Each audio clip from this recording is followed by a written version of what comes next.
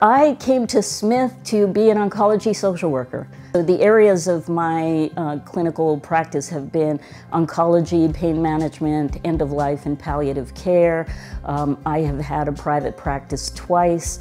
I have consulted, I have advised people. I have been the outside advisor for individuals' dissertations and things like that. I currently teach at a school of social work. The Smith name is very well known all around the country, and everywhere I went, people knew about Smith and the Smith program and the rigor of the field placement and all of the things that we were required to do in our program, the community project, the thesis, and it felt like that put me a little bit more ahead as a competitive candidate.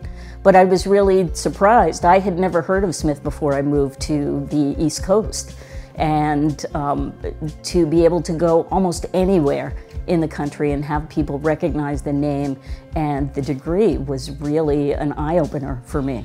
So it just made me really glad that that's where I got my M.S.W.